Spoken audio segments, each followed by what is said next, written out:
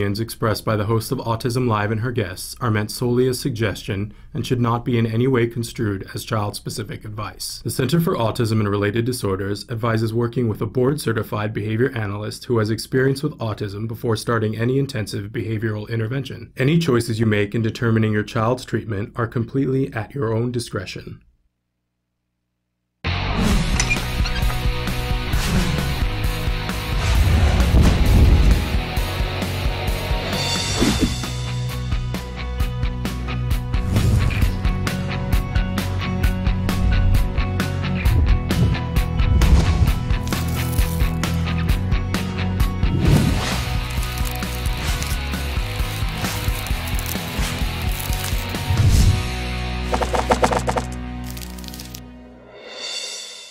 Good morning and welcome to Autism Live. I'm Shannon Penrod and we are webcasting to you live from the Center for Autism and Related Disorders headquarters in Tarzana, California.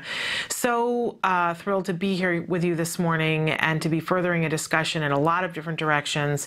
We are going to be live for the next 2 hours talking about autism and how you and I can be more effective, more efficient, working with a child on the autism spectrum, helping them to reach their fullest potential. That's what this show is about. It's meant to be interactive. We hope that you will participate, and there are lots of different ways for you to participate. I'm going to ask Emily to cycle through some of the different ways that you can get a hold of us here. And I'm going to remind you that the only way you can watch us live at this moment in time, although there are other ways coming in the future, you can watch us live on autism-live.com. When you go there, you will see our lovely new site, my desktop there, and you'll see there's a box that says Shannon is answering right now. That box is active during the live show. You can type whatever you'd like into that box, whatever question you have, whatever comment you have, and it shows up magically right here on my actual desktop. And that gives me the ability to forward that question to an expert, to ask somebody who's in the studio, and we are going to have I'm very excited at the, you know, there is something kismet about this show, our little show that we talk about here, something happens sometimes and it just works out exactly right. And of course, we're all very aware of what happened on Friday, the horrible, tragic shooting in Newtown, and we're all devastated. And there are no words. And of course, we found out during Friday's show, and we said then, and it continues to be true, that our thoughts and prayers are with all of the victims' families. And there are no words, right? There are no words. But there are things that we have to talk about, especially in light of some of the information that has come to light over the weekend. A lot of misinformation has come out, and there are things that our community needs to talk about. And as I was thinking about, okay, in my ideal world, who could we have on the show today to shed some light on some different things? We already had booked people to come and talk about other things who are the exact people that we need to talk to. So, and we'll talk more about that in a few minutes, but I just want to say how important it is in these difficult times for us to all stick together, to be kind to one another, and to remain hopeful. I know that that's hard, but that's one of the things that we're going to be talking about today, how we remain hopeful and how we take action to do things that are positive. And that's really what this entire week is going to be about. In addition to helping our individual children, which is always on the top of our list, right? So a really exciting show for you, and many things to talk about that hopefully, I know I need some answers. There were people who were calling me over the weekend and saying, you know, before anything else was said about autism, as we were looking at the information that was coming in and how devastating it was, I think we all were looking for answers. And I think really at the crux of it, that's part of the issue, is that people grasp for what can I hang on to when it's seems as though the ground is shifting below me, that people want a definitive answer, and unfortunately the world just isn't that black and white. And in this shifting sands of let's be able to name what this is so that we can say, okay, this is why this happened. There is a lot of discussion about, was the shooter someone who was on the autism spectrum, and did that have something to do with what happened? And I know it has raised a lot of questions in a lot of people's minds, and people were calling me saying, you know, what's your take on this? And it is my understanding, as we had talked about this before, that when you look at the diagnosis for autism, which we're going to talk about again in just a second, there is nothing about sociopathic behaviors. And that is clearly what we saw on Friday. I am not an expert in psychology, which is why we're going to have an expert with us in just a few minutes. But I know I've practically memorized that diagnosis, and there is nothing on there about sociopathic behavior, and clearly that's what we saw on Friday. But we are going to shed some light on this and answer your questions. And not only do we have one of the preeminent psychologists dealing in the field of autism that's going to be with us this morning, but a little bit later we have arguably the most famous young man with Asperger's who's going to be with us here this morning. Planned to talk about something else that we will talk about, but we are also going to talk to him about his take on what happened on Friday.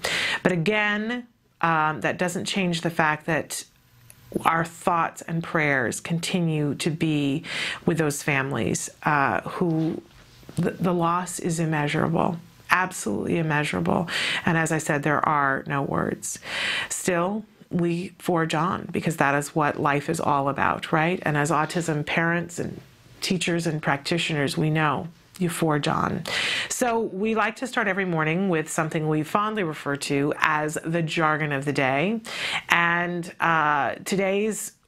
we always take one word, one phrase, one anagram, and try to demystify it so that we understand what it is that we're talking about when experts talk about our children and when we're talking about our children.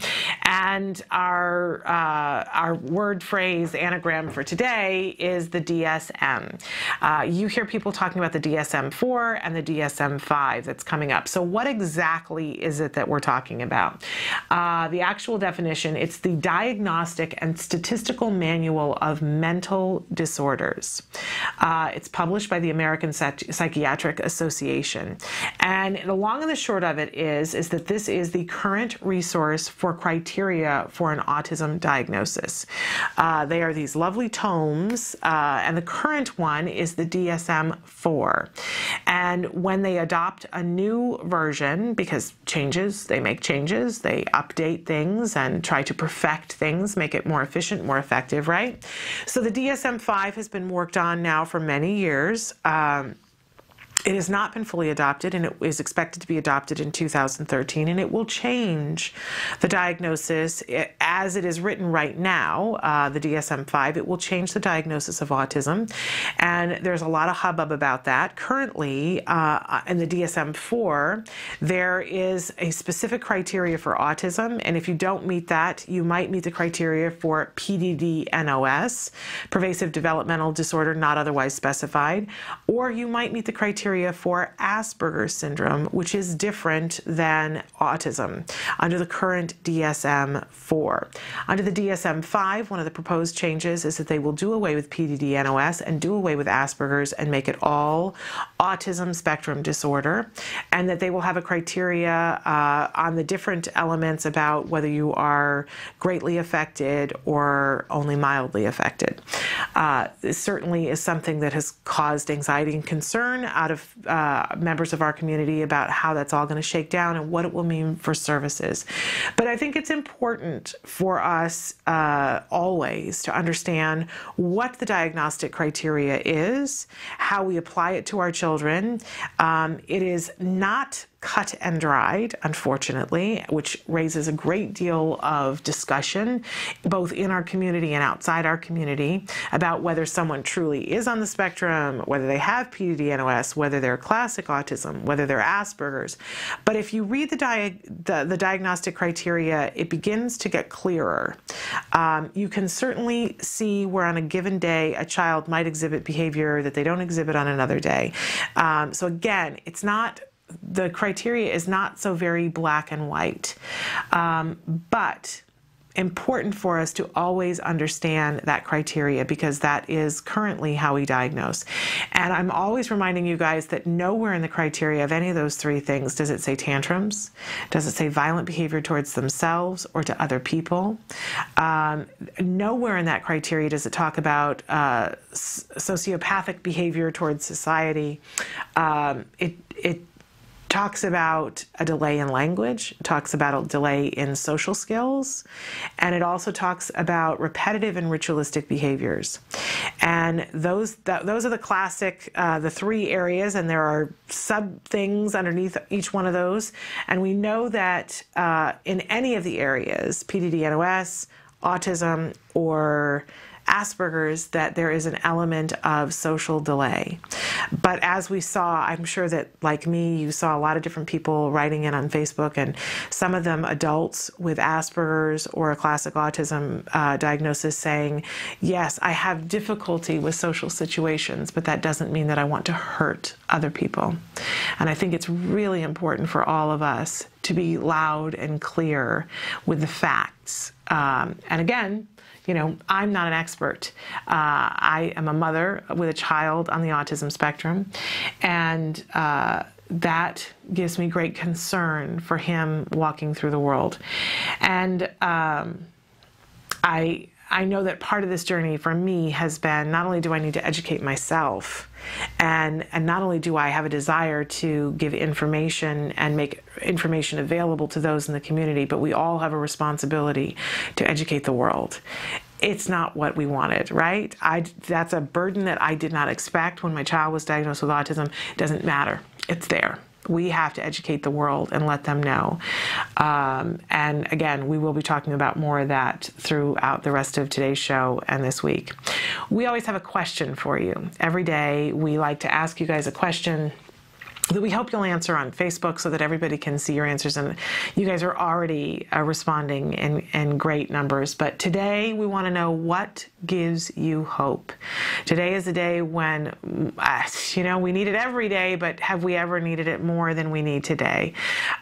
So what gives you hope? And when you name it, you give the possibility that somebody else can find it. And hope is something that doesn't come in a jar. It doesn't come from a credit card swipe, right? So spread a little hope today. What gives you hope?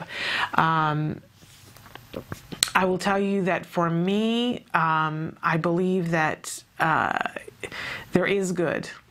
And there are people, and I have seen evidence in my life, there are people who really want to help. And that certainly have helped us on our journey, and that's the thing that gives me hope.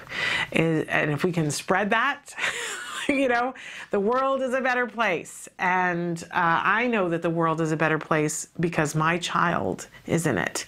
And I hope that you know that too. All right, we also always have a topic of the day, which is our topic for the week. And can I tell you that this was decided months ago? This was decided back like in September, that for this week, our topic would be hope. And how much do we need it? And so there we have it. Some of the different things that I've already mentioned that we're going to be talking about today.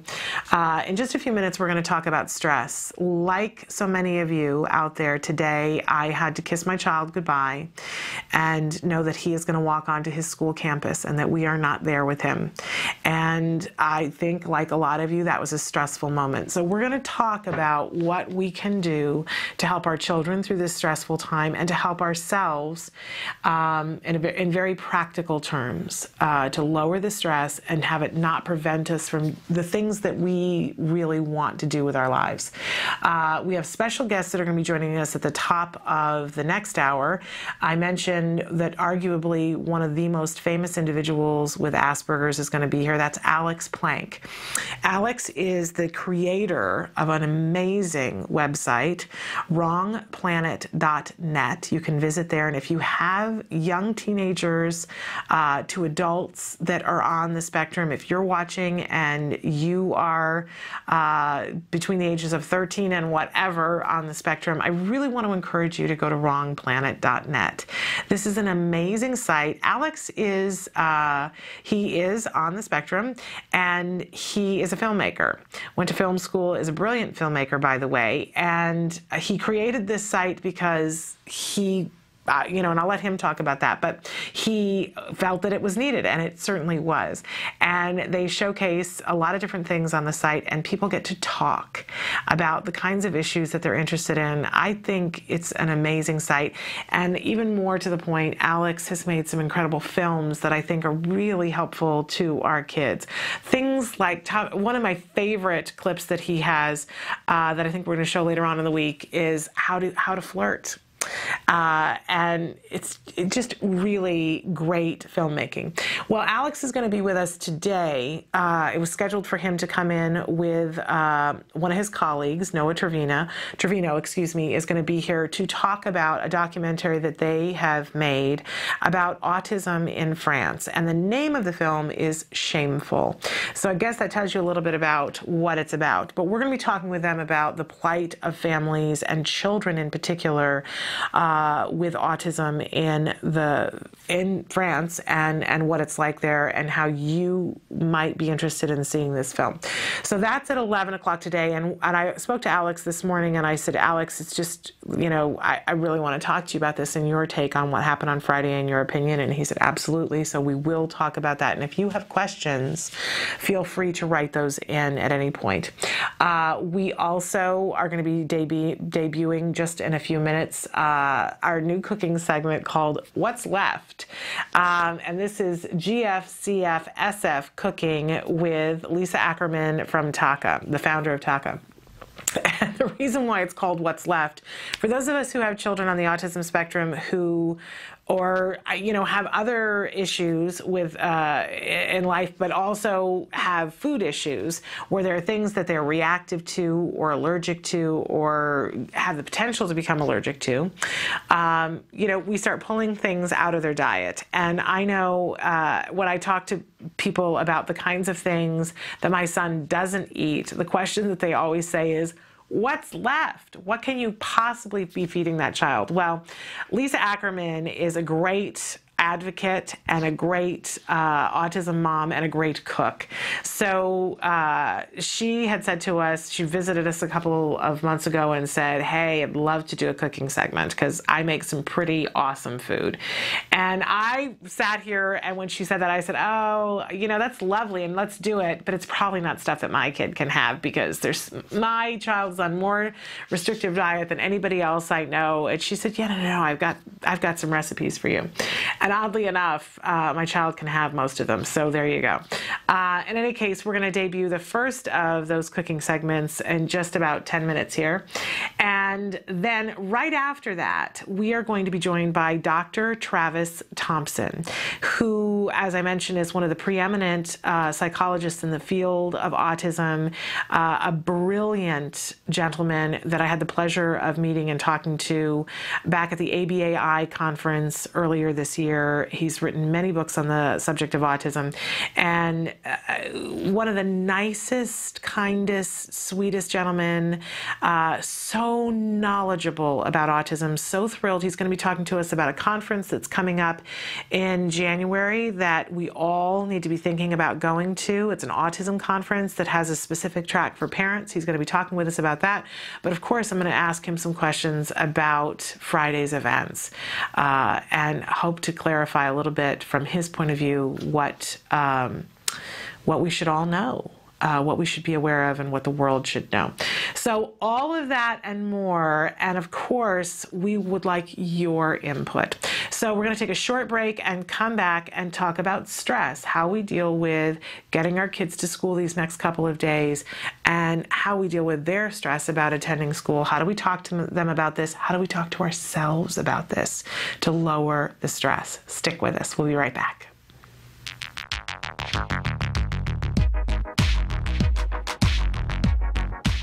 Every child with autism deserves a bright future. Without further clarification, the Affordable Care Act could actually result in less benefits for individuals with autism spectrum disorders. We urge Catherine Sebelius to clarify the Affordable Health Care Act. She can make one change, one little minor change, to make applied behavioral analysis be part of the health care plan. By signing this petition, you are protecting the healthcare benefits of individuals with autism spectrum disorders. We need to make sure that we are heard and seen. Sign the petition at autism-live.com. Here's how you can show your infinite support. Create your own infinity ribbon. What you're going to do is take a ribbon that's been cut about 8 inches long, and you're going to grab one end and then twist it, and then take the two ends and join them together, and then take it together, and then I'm going to flip it around and take another piece of tape, and what I have is double-sided sticky tape. Squeeze down. You have your very own infinity ribbon. With ABA, the possibilities are infinite.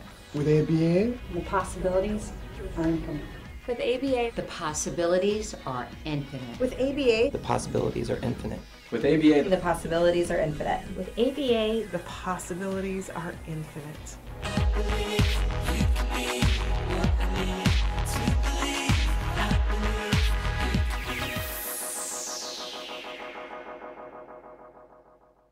Kicking off our week of hope. There we are. With ABA, the possibilities are infinite. There's some hope for you. And I got to see that firsthand in my living room. But I want to take a second here to talk about stress, because we know that stress is a real part of this journey through autism, and especially in light of the events that happened on Friday, I know you could almost feel the level of stress ratchet up for anyone who has a school-age child. Unbelievable nightmare of nightmares, and as we watched images of these families, and I know that we all, how could you help yourself from putting yourself in the circumstances and thinking, what if that were my kid? And I do believe that we're built in with these protective things to protect our children. So the next thing was, you know, can I ever really send my child back to school? That's certainly what I was talking about on Friday afternoon, thinking, oh man, how am I going to take him back to school on Monday? And one of the things that we know is that we have to be able to keep fear in logical places, right? I've mentioned before on the show that I am somebody who, after my child was diagnosed with autism, I had never had a panic attack in my life until my child had been diagnosed with autism. And I think it was about a year in, as the financial stuff started going, that I had my first panic attack. Woohoo, right? Not something to get excited about. And I wasn't sure what it was at first, but I had a friend who had had panic attacks, and I said, okay, this thing just happened to me, and I don't know what it is, you know. And he said, yeah, no, that's a panic attack right there. Not pleasant at all. And if you're somebody who has had panic attacks, not only is the panic attack bad, but then afterwards, the fear that you're going to have another one is really, I think, probably worse, because that's the thing that you live with for a very long time.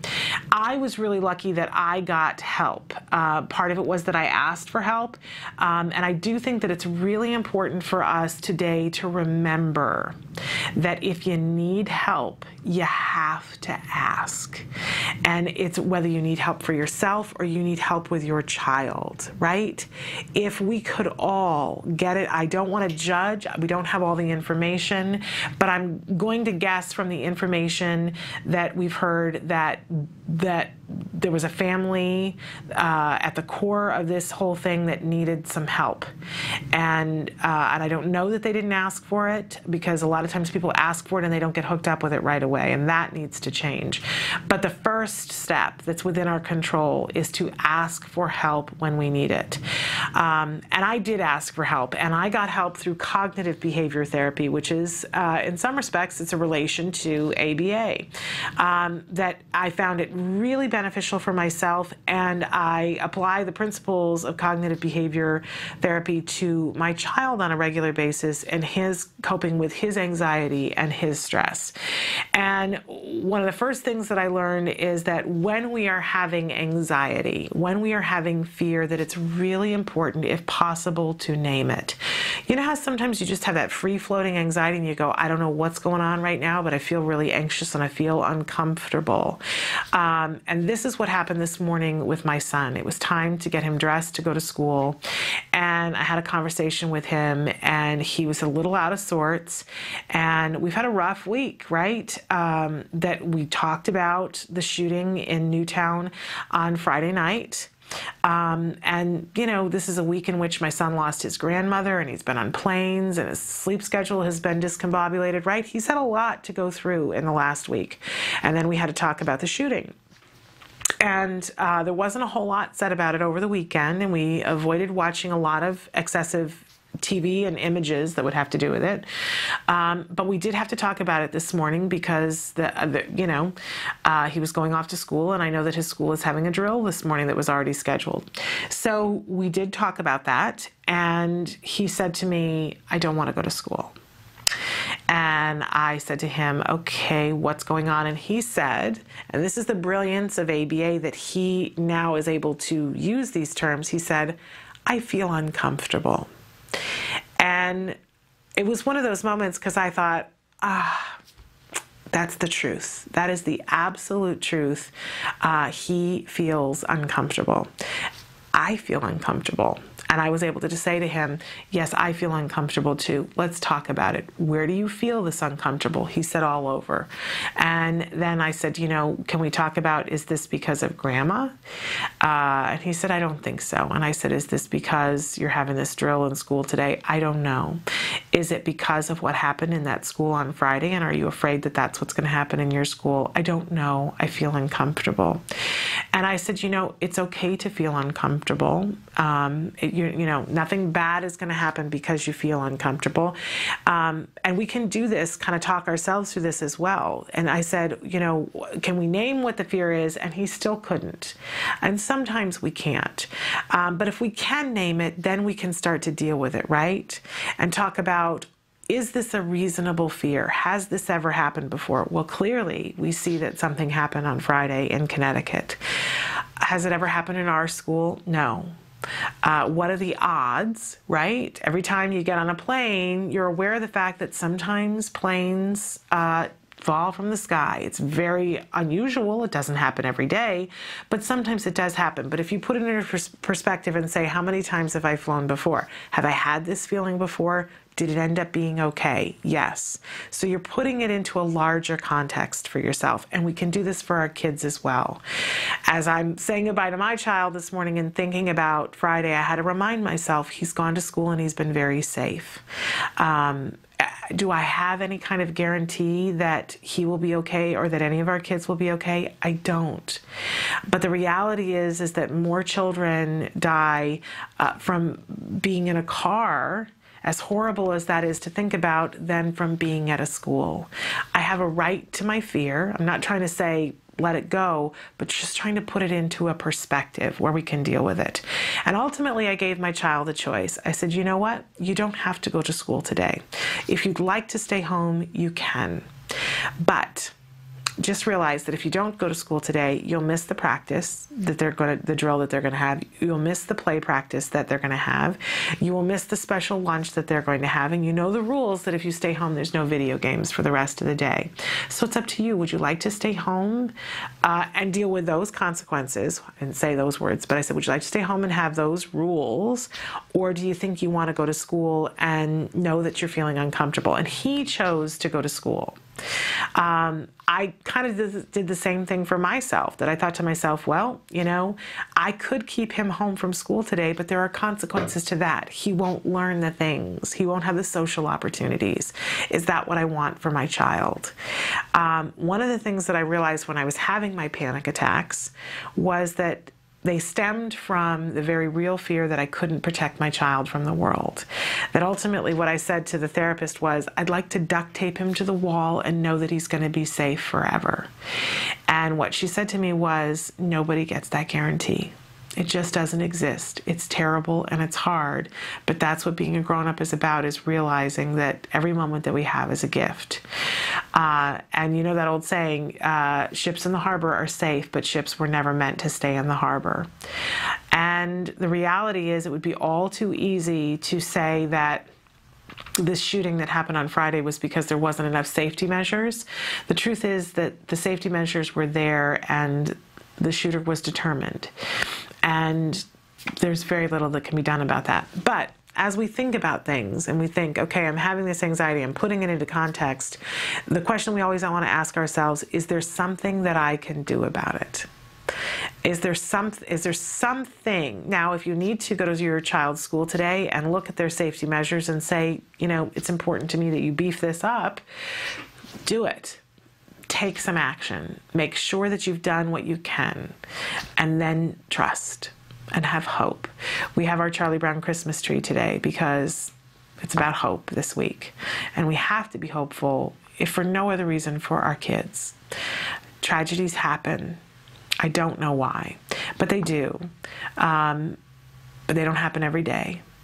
We can take action, we can remind ourselves that we've done what we need to do and prepare our kids, and then we have to turn it over and we have to have hope. We have hopeful things to talk about today, and we're going to continue to talk about them, and it's time for our to debut for the first time on this show, our What's Left cooking segment with the fabulous Lisa Ackerman, who is the founder of TACA, Talk About Curing Autism, an amazing woman, an amazing organization.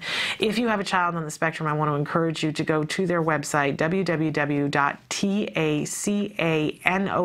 so tacanow.org. They have so much information, and one of the things that they provide lots of information about is if your child needs to be on a restricted diet because it's what's right for them. And for a lot of our kids on the spectrum who have issues with immune issues, with stomach pain, with constant headaches, even sometimes seizures, will respond well to specific diets. My child is gluten-free, casein-free, and was soy-free for many years, is no longer soy-free. And Lisa has put together a few segments for us, cooking segments. The recipes, by the way, for today's featured dishes are featured on our Facebook site, so you can go there and find the recipes and make these amazing things. I wasn't there when they did the cooking segment, but everybody's still talking about how good the food was, and these are people who are not on restricted diets, so you know it's good when they like to eat it. So take a look. This is going to be Lisa Ackerman giving us What's Left, and right after that we're going to be joined by Dr. Travis Thompson, really one of the brilliant minds in the field of psychology and autism, so you're going to want to stay tuned for that. But take a look. This is What's Left. You say howdy, we say hi. Let's get rowdy, let's get wild. Let's get wild. Let's get wild. Let's get wild. Let's get wild. Hi there, I'm Lisa Ackerman. Welcome to the show. We're going to have some fun today. We're going to be making some food that children may actually eat. We're very allergy friendly here, so the goal of today, we're going to make meat puffs. So let's get started. We're puffing out here, looking for Puff Daddy at some point in time, but I don't think he's coming. Let me take you through the meat puff story. It's a long story. But basically my son, like a lot of kids with autism, didn't eat any meat, didn't like any protein. Found he had a zinc deficiency, so addressed that, but still had to address all the sensory issues he was experiencing. So how I did that was modifying a meat recipe that a lot of people have done and make it a kid-friendly recipe so it's small hands, small food, ready to go. Today we're using organic turkey to make our meat puff. We started with a pound of the turkey, boiled the meat for about 10 minutes. I'm gonna stick it in the food processor and get that ready to go. And it's super easy to do, and I use a little bit of the liquid, probably less than a quarter cup of the liquid to get it going. Stick it into your handy dandy food processor. So really what you're trying to shoot for is a very fine consistency. So for me, this is what I'm shooting for. It's a consistency that really is for sensory kids. It's what you would feed someone that had no teeth. One of the things I use, this Italian squash or yellow squash in some stores. So did the same thing in the food processor. And again, your goal is as fine a texture as you want. Longer in the food processor, more of a fine texture.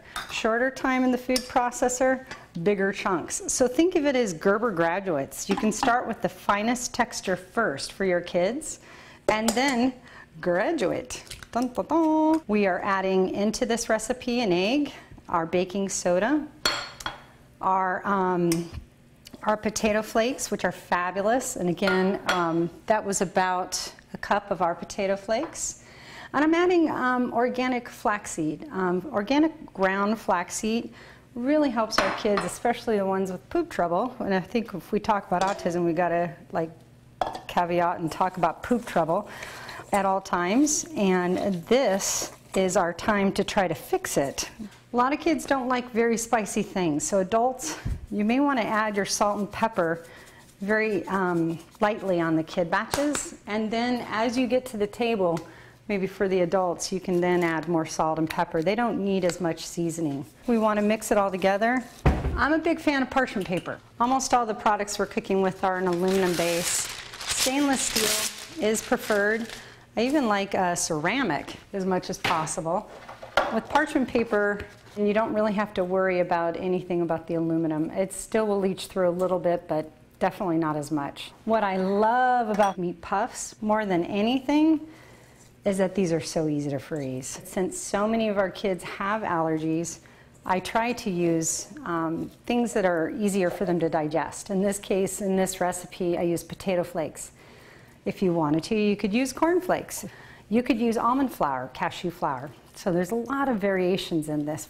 It translates really nicely to literally any type of allergen-free food for your kid. What I've preheated is an oven at 375 degrees. They typically go in 20 minutes because the meat is already cooked. We're really just trying to give it a brown texture. And also so it doesn't fall apart when you pick it up and put it in your hands. So let's see how we're doing over here in the old oven. We've got a little brown coating. Not that chewy, not that crispy, but a great texture. And if I break it apart, you can barely see that we've used almost a daily serving in vegetables with the yellow squash. This yellow squash, I'm telling you, is a blessing. Hopefully you're not allergic to it.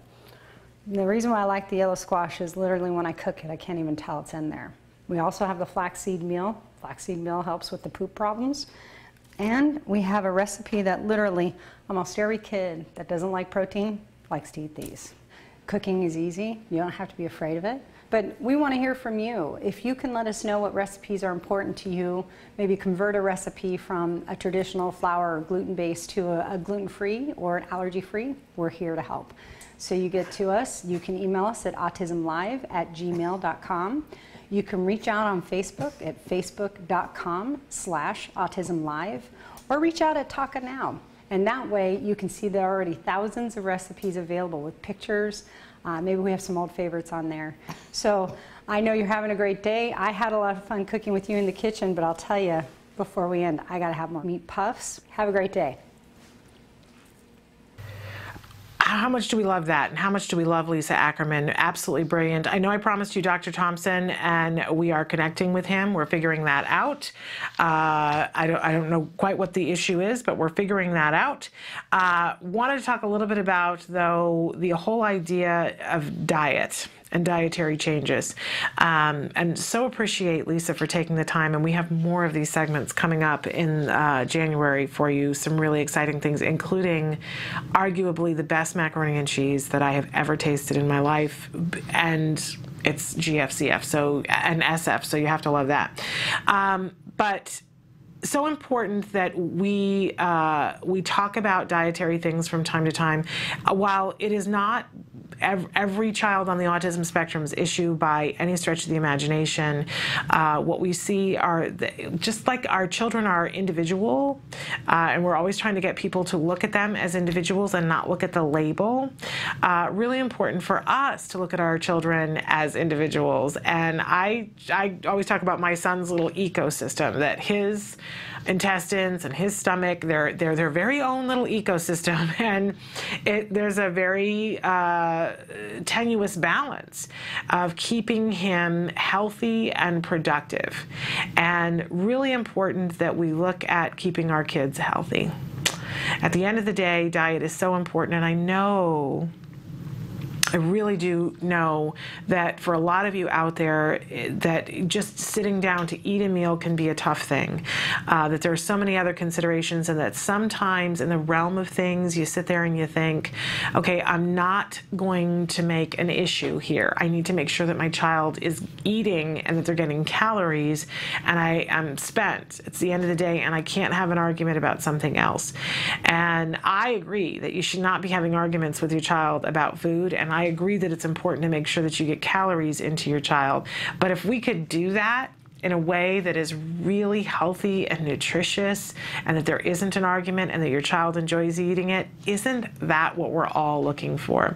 And I think we can all agree that these are the kinds of recipes that we need more of, right?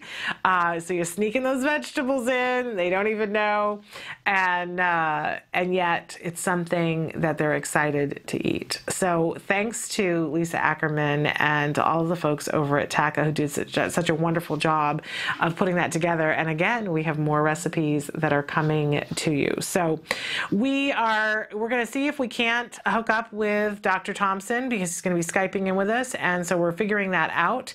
But we're going to take a short break, and we'll either come back with Dr. Thompson, or we will do the question of the day while we get Dr. Thompson. So stick with us.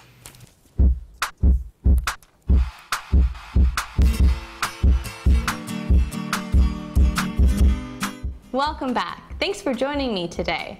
For the month of December, we're going to be making wrapping paper. The skills we'll be focusing on today are pattern making, which is an academic skill. While you're doing this, you can also work on colors and shapes with your child. The materials you'll be needing are brown paper bag, paint, water, paintbrush, a tray or paper plate, paper towel, a sharp knife, which the adult will be the only one using, scissors, cookie cutters, and potatoes. And of course, you can always use pre-made stamps or sponges to use. All right, let's get to it. The first thing you want to do is you're going to take your potato and you're going to cut it in half. So now I've got 2 stamps I could possibly use. So I'm going to make a star, and you can always do this freehand. I like the cookie cutters because it makes it a little bit easier. I'm going to take the cookie cutter, I'm going to squish that in there. Then I'm going to take my knife, I'm going to cut along the edge, and then I'm going to pop it out. And voila! Now that I've done this, I'm going to peel out the potato and pull this out, and ta-da! There's my star. I'll be taking my recyclable paper bag and cutting it open. I'm just cutting along the edge. Now that I have this done, I'm going to remove the handles, like so.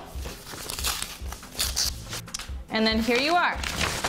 All right, now that I have this ready, it's a great time to have the kids join in. So I'm grabbing my reusable plate, and while you're squeezing out the paints to use, this is a great time to have your kids label the different colors and to discuss how to mix the colors together to make secondary colors. Now that I have my paint and my stamps ready, well, now it's time to start making the fun patterns. So I've got my piece of paper in front of me. I'm going to take my star stamp and I'm going to just dip it in the green paint I just mixed. See that there? And now I'm going to place it onto my paper. Depending on the skill level of your child, when you grab your stamps, you can ask them to label the shapes. You can start making the pattern, and I can ask my child questions like, what comes next? Or have them come up with the pattern themselves, just straight from their head. Here are a few examples of wrapping paper that I completed today. When you complete your wrapping paper, again, I hope you take a photo of it and share it with us on our Facebook page at facebook.com/autismlive. I look forward to seeing them and seeing you next month. Bye. Can you see me? Can you see me flying by your side? Welcome back. We're still figuring out the Dr. Thompson thing, but in the meantime, I want to go over some of your answers to the question of the day. We asked you today, what gives you hope? And you guys wrote in some really beautiful things. Somebody said, my kids. What a lovely thing. Another person said, my children. Here's one that says, adult stem cells. Well, now there's a reason to have hope, right? Someone else, just seeing him grow every day. Another person, my son, my kids, God and my son.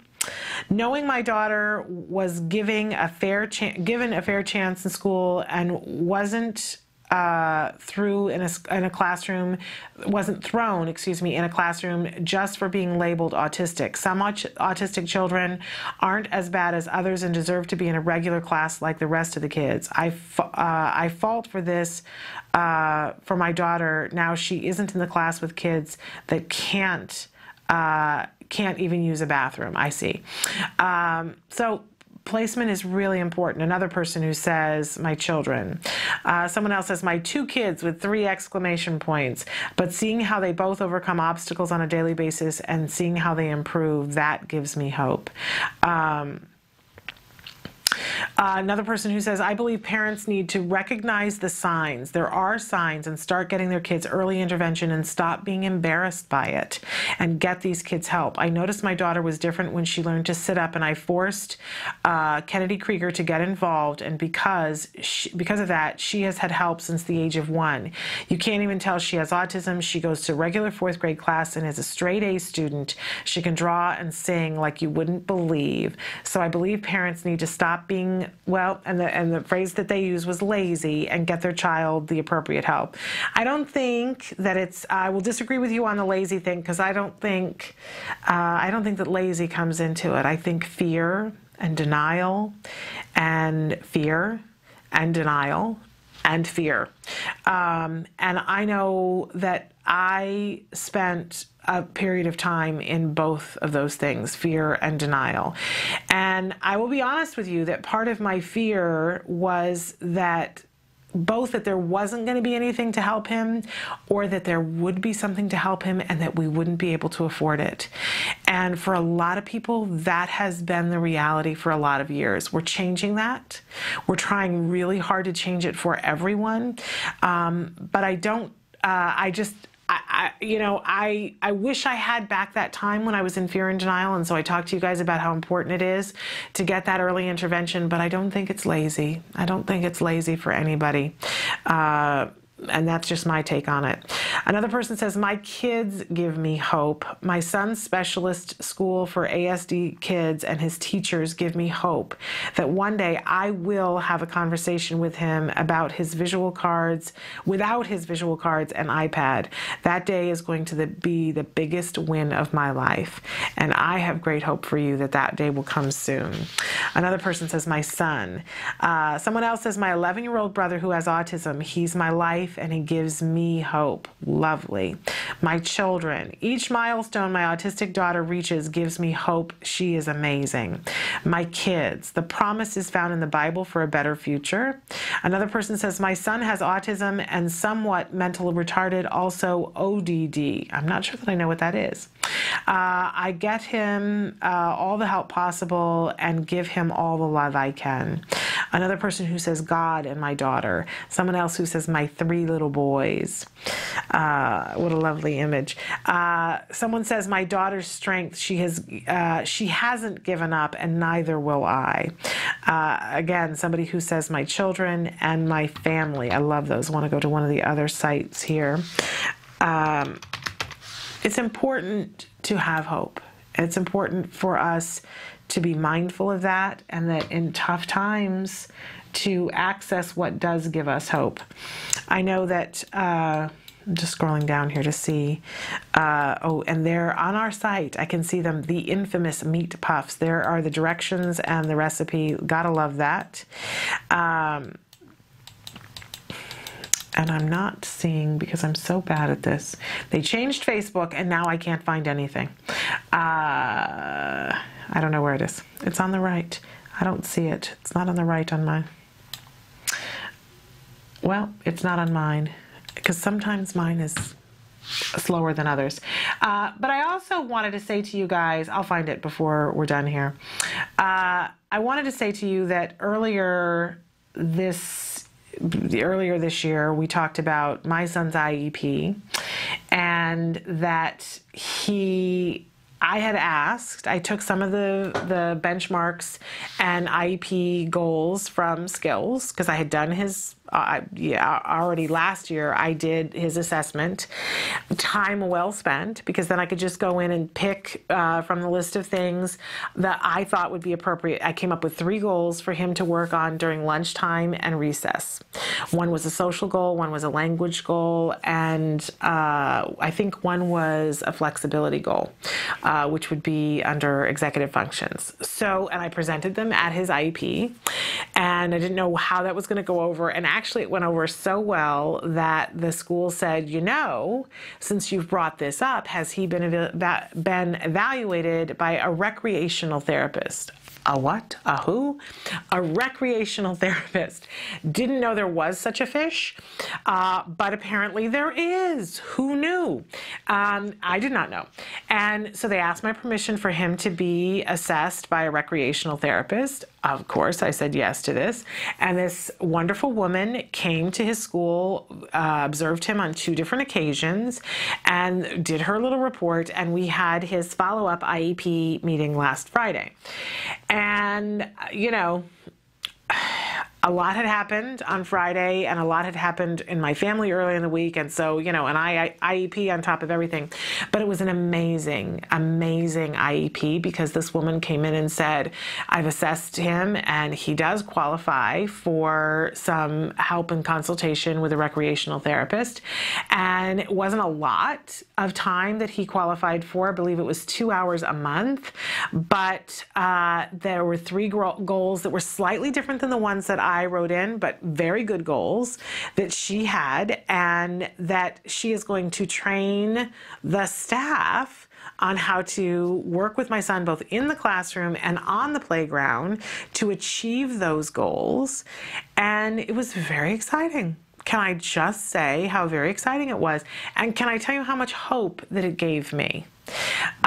It really did, because I saw, okay, here is our plan for taking care of this. And there was a discussion about the fact that he is able to do it in small settings, but that it hadn't generalized to the playground, and how we're going to make that happen. And you know, I always talk to you guys about, well, if people aren't talking about generalization on day 1, you're in trouble, right? But there was a discussion about, okay, we're here, but it hasn't generalized. Here's how we're going to get to generalization. And it made me very happy. Now, I did say to this recreational therapist, didn't know that there was such a thing. And she said, well, not all schools are with it enough to know that this is important. But I think that one of the first things that we all need to do is ask. It does not hurt to ask, right?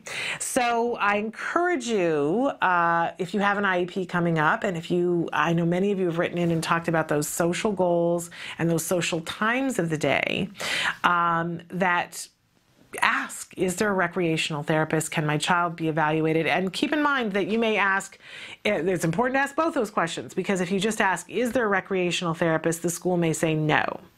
But if you ask, can I have my child evaluated by a recreational therapist, it may be that they contract with somebody, but get it in writing.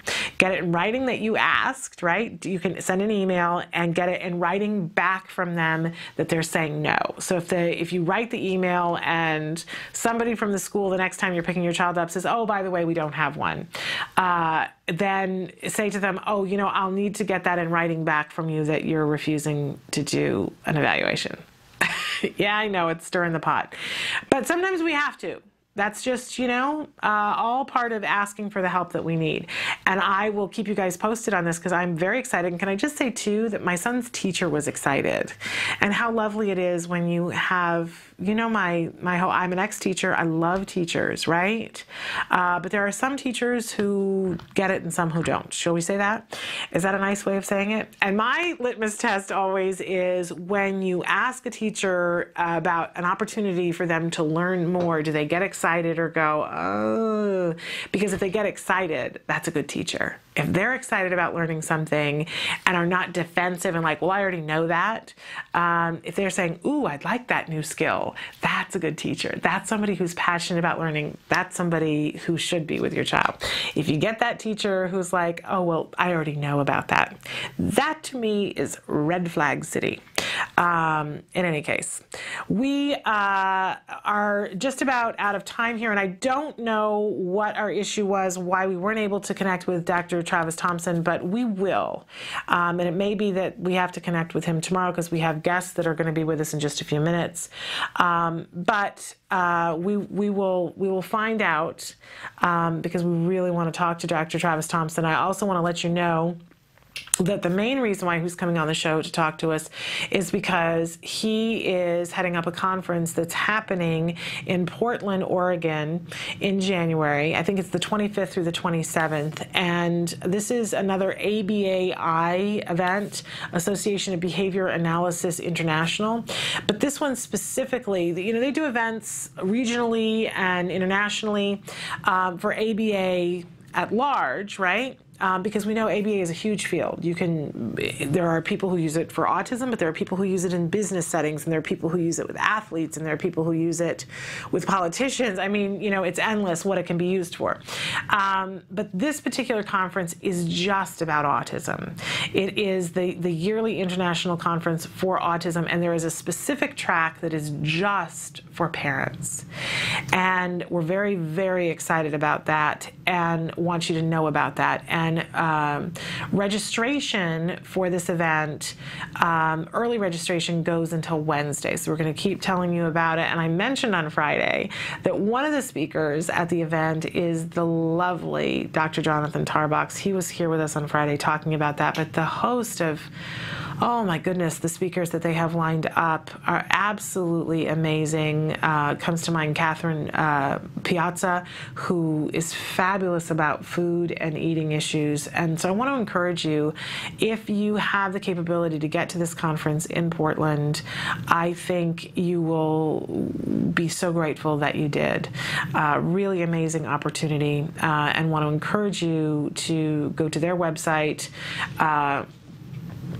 And you can Google ABAI or ABA International to sign up to go to this event, 25th through the 27th in Portland, Oregon. All right, it's that time when we're going to watch the A Word. This is a new episode today. We've gone back to the beginning, but we're working our way towards the middle of these episodes. We're following a little boy, Jack Riley, and an ongoing documentary that's being made here at the Center for Autism and Related Disorders to show what is possible with ABA. We know that the possibilities are infinite, right? That's why we have our infinity ribbons. But I think it's so beneficial to have the opportunity to see that arc of ABA, how you take a small child and you begin working on these very specific things, and you see that the child learns how to learn in this very specific way. And then it's, you know, it's endless possibilities. And Jack Riley is learning a lot. It doesn't mean that it's all easy, right? I don't want to give anybody the impression that, oh, you start ABA and it's one long weekend and then by golly, you've got it. That's potty training, right? That's the trajectory for potty training. One long weekend and you've got it, right? But imagine that's just one skill. And how many skills do you want your child to learn? How many skills is your child behind in their development? So ABA takes a while, and there's quite an arc because you're taking little skills and putting them together with other skills until your child is capable. So that's what Jack Riley's going through. Take a look. This is the A Word.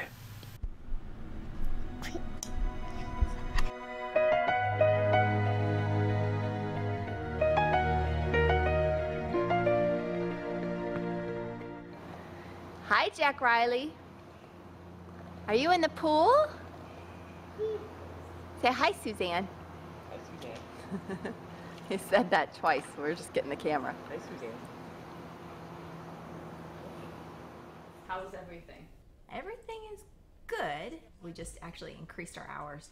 So that's a little overwhelming. It includes pretty much therapy from 8:30 till about 6 p.m. 6 o'clock minus his nap time. So that's challenging, but he's doing great. 6 months ago he had 0 words. Now I don't think I can count that high. He's got so many words. And the 25 hours, is that strictly ABA or is that ABA plus? That's ABA plus 2 hours of speech therapy per week plus 2 hours of OT per week. So it's almost 30 hours, 29 hours. He works almost more than we do. So let's say that's like as long as my work week. Yeah, he's got a full-time job for a 2-year-old. A little 2-year-old with a full-time job. Oh, a mouth. Where does the mouth go? Oh, nice job. So he has hands, eyes, nose, and a mouth. What else does he need? Does he need ears? Oh, there's one ear. What else does he need? Shoes. Where is his shoes? You're gonna put feet? Okay. What else does he need? Oh, a hat. Which hat is he gonna put on? That one? Say hi, Suzanne. Hi, Susan. Hi, Jack Riley. Stop. We were diagnosed November of last year, so it's been 7 months since we've known that he has autism. He started speech therapy a month later, occupational therapy, probably within a few weeks of that, and then ABA we've done for 3 months, April, May, and June. Right. And really, I think ABA, I don't want to compare it to the others, but I mean, we've seen a huge impact on him. And it's 20 some odd hours, right. Compared to 2 and 4 or whatever. But yeah, he's changed dramatically since ABA started.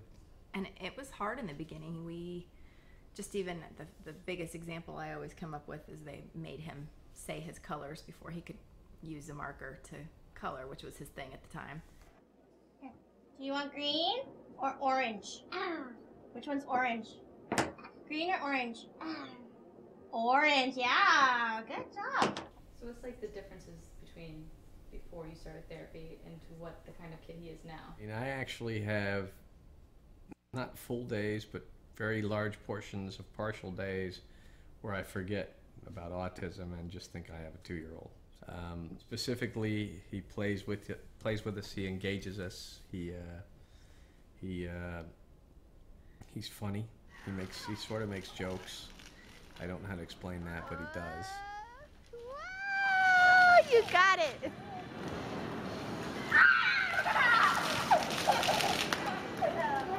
The communication skills have increased dramatically, where we were impressed with how he could label everything under the sun and mimic, and now he's actually asking for things. He's making requests. He wants help, and sometimes he'll say specifically, "Help open." That would have been unheard of a few months ago. Open. Hope. What? I don't remember this fascination with learning quite so much as the last few months. Right. And everything that he knows, he's always looking at us like, did you catch that? That I knew that? Did you see that? That I knew that was coming? Are you hip to this? Well, now it's gone. He's got it. Look at you being Mr. Trying to figure things out there. I know. That's cute. And then now it's there. Now it's there. You see it? That's hilarious. Ooh. The boy. Oh, really?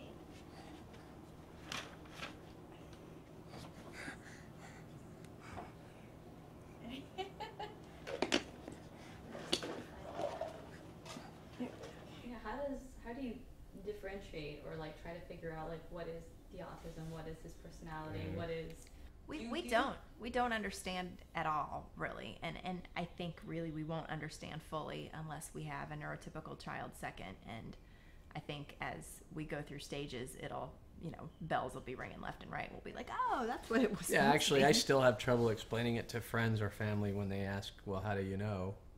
I still have trouble explaining it. I know that we're right and that he's not misdiagnosed, but I still have trouble explaining it. We look at each other all the time and say, is that 2 or is that autism? And I don't know that we ever answer it. Probably our most common question to each other. Is that autism or is that 2-year-old? I don't know. And I have both is probably what we usually say. Yeah. It's a little of both. Yeah. Bobby. What? Baby. Bobby. Baby. Bobby. Mommy or baby? I don't know. Bobby. Mommy. Baby. Baba. Mommy. Baby. Baby. Baba. Baby. Baby. Baby. Baby. Baby. Is he a baby too? I'm not a baby. Baby. How does that affect everything now that you're pregnant, waiting for sister? Were you nervous when you first found out you guys were pregnant? Well, yeah, we thought about it. I thought I would be more nervous about it all, but as I told a woman within probably less than a week of getting Jack's diagnosis, because we were already thinking about having another baby at that time, and asked her very honestly, are we crazy? Is this just a bad time to bring in another? Is this not fair to our son? Do we need to focus on him? And she led me through a few questions, and the ultimate thing I said was, I'll take 5 more just like him. And I would, in a heartbeat. He's great. He's maybe not 5. I'll take 5 more just like him. Okay. You're happy with just 2. I'm happy with 2. No, he's a happy kid. Hasn't made him any less of a treat to watch him grow up and to watch him learn. He still is doing all those things. He might be doing them on a different timetable, but we haven't missed out. But we don't know the timetable anyway, so we're good. We're golden. Ignorance is bliss. He's great. He's great, and now we feel like we're on the right track. I don't care what his timetable is. He's learning daily. But I think that's the impression, as a parent for sure. Before you experience autism, you think of it as sort of, that everything's different. Yeah. And it is, but in a way, it's not at all. They're still kids, and they're still fun, and I could still see him being like king of the prom. Sure. He's a good-looking guy. He's charmed all his therapists. And his cinematographer. and his mom and dad. We're going to the pool. We're going to the pool. We're gonna put our swimming suits on and we're going swimming. We're going to the pool. Yay! We're going to the pool. Are we there yet? Are we there yet? My excitement's getting stronger. We're going to the pool. We're going to the pool. Welcome back to Autism Live. I'm Shannon Penrod, and I'm so grateful that I'm sitting here with 2 fabulous gentlemen. We're thrilled to have them here in the studio with us, Alex Plank and Noah Trevino. And they are here today to talk about a documentary that they have made about the state of autism in France, and very aptly named Shameful. So let's talk, gentlemen, first about how did you hear about the state of autism in France, and why did you decide to make this film? Well, first I just want to thank you for having us. Thank you. It's been a while since you've talked about having us on the show, and we're finally actually sitting here. Which is thrilling that it finally came to pass, yes. And I'm especially glad to have you guys here today, and we'll talk about all that a little bit later. But tell us about how this movie came about. Basically, we had heard about the issue of autism because of an article in the news. We were actually mentioned by Steve Edelson. Mm-hmm. Steve Silberman's a friend of mine who's a writer. Okay. 2 Steves. Actually, I accidentally texted Steve Edelson when I was trying to text Steve Silberman last night. But that has nothing to do with it. So Steve Edelson, director of the Autism Research Institute, actually mentioned it to us. I think he brought it up to you at a dinner at one point. Yeah, I had mentioned to him that we wanted to do more international issues, and he said, oh, well, do you know about France? And, I'm still kind of new to this community, and I said, no, I had no idea what's going on there, and he told me, well, let me break it down for you, and I have to be shocking. honest. You know, I'm not new to this community. We've been, I think my son was diagnosed 7 years ago, and I had not heard anything about it in France. What was going on in France? So, what kinds of things was he telling you about that were going on? Basically, children with autism are being tortured. There's this technique that they call le pack, and that is translated to mean packing. What they do is they wrap the naked autistic child in frozen wet sheets that were, in a freezer, and they put them there in these sheets that they wrap them like a mummy. Everything but their mouth, generally, so they can breathe, is covered tightly, and it's a very traumatic thing. And they do this for 45 minutes, and the kids can get hypothermia, and I believe I heard that someone died from it. That's not verified. I don't know exactly, but what we found when we went to France is parents sending their children off to other countries to get services, thousands of French families, and just this overall level of despair that's just incredibly tragic. And we actually got in touch with this woman named Sophie Robert, and she made a documentary where she interviewed psychoanalysts. And the reason that this is actually going on is because psychoanalysis is very prevalent in France. So, as you know, in America, it was sort of went out of favor, after the 40s and 50s. And it hasn't really been seen as anything serious. People kind of see it as a joke now. But in France, it's completely mainstream. Everyone does it, and the psychoanalysts themselves are actually very powerful. They are treating all these kids, and they don't believe that autism is actually a developmental disability. They think it's a psychosis, and some of them don't even think it's real. And so, okay, and that's disturbing to me right there. But how do they get from saying, all right, obviously they take themselves seriously and think that what they're doing is productive.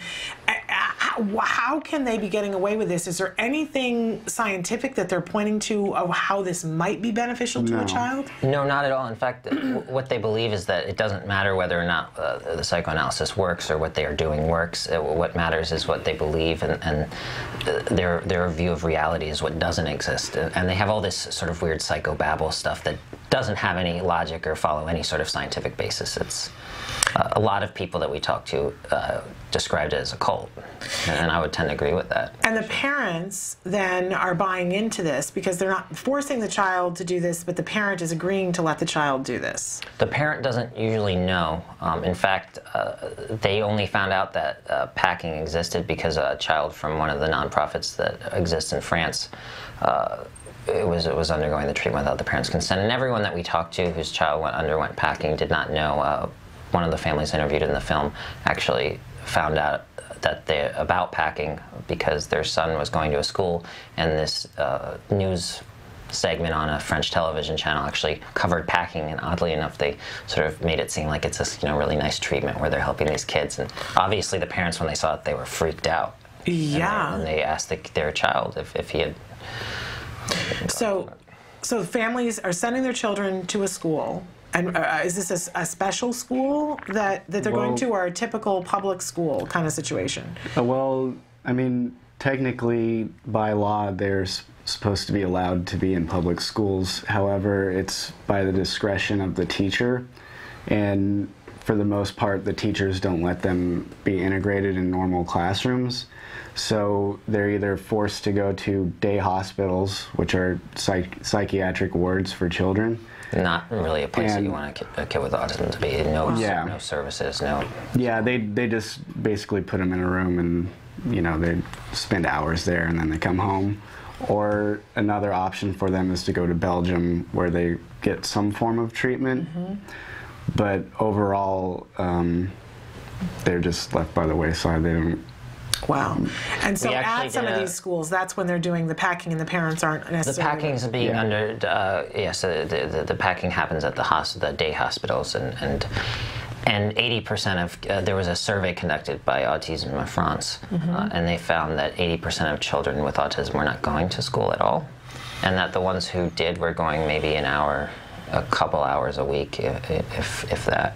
Okay, so is the parent thinking the child's going to school, and once they get to school, the school sends them to the day hospital, or does the parent know that they're going to the day hospital? They know they're going there, but they're kind of assuming that there's some educational aspect? Yeah, something productive going on, and usually there's, for the most part, there's nothing productive about what's going on in these hospitals. Wow. It's interesting because we had Scott Badish from the Autism Society on the show, and he was talking about the fact that autism needs to be viewed as a civil rights issue, and that, you know, that for all of the organizations here in the United States, we need to get our heads wrapped around that. But clearly, this sounds like a very clear civil rights issue in France, that you know, the right for a child to be someplace and be productive does not sound like it's there. Well, there's no question. It's a civil rights issue just for the fact that children with autism are being tortured. Yeah. I mean, the Council of Europe actually condemned France for the packing, and it's been in the news a lot. And there's actually a debate in France about the issue. And oddly enough, the more humanist, you know, I guess the left in France is all for packing, because they see, you know, therapies that actually work, you know, therapies, you know, early intervention, any sort of thing like that is dehumanizing, and you know, they call it dog training. And so they're against ABA, but they're for this packing. Yeah, it's ridiculous. Wow, that's some lack of education. I mean, the packing's one thing that goes on. I mean, but the front door to this issue is when they go to a doctor that's supposed to be helping them in some way, they just basically blame the mother, and they start asking weird sexual questions about how the child was conceived and what was your first contact with the child, and that's the reason why they are the way they are. It's like the dark ages of autism. Yeah. Everyone we've talked to has used the term medieval, dark ages. Yeah. It's horrible what's going on. Yeah. We actually, I started a nonprofit talking about the rights issue called Autism Rights Watch with this guy named David Hertevant, who's an activist in France, and we're working on trying to do various things in not only France, but places in the U.S. where kids are being denied access to school sometimes. I mean, because while generally most kids get to go to school, there are schools that kick kids with autism out because of, and sometimes it's because the kid's getting bullied and it's causing a disruption. It's not the kid's fault, it's the other kid's fault, but they're kicking the kid with autism out because, and so we're going around and, you know, try to bring awareness about all these different issues around the world. Well, I'm really excited that you guys are here, and we're going to talk more about this. And because honestly, you know, you say this is in the news. I have not heard this, and I think of myself as being somebody who's fairly plugged in. So I'm glad that we're here and we're talking about this and letting more people know about it. I want to pause for a second and show the trailer to your film, so we can take a look at this really amazing documentary called Shameful. So let's take a look at the trailer. I had a son who had the Asperger's syndrome. When you have a son who is different, but you don't know why he's different, you just know that you have a son that's very different from everybody else, then you don't understand. Why is he acting differently? So you go to see psychiatrists to ask for help. Instead of giving you help, they tell you that you're just a mother who is too possessive, or etc., etc., etc. And I realized what they were telling me wasn't adapted to my son, and I wasn't the mother they were saying that I was.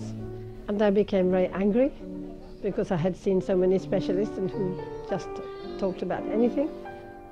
He had no help and I had no help too, and if you don't have any help, things get worse. And my son eventually committed suicide.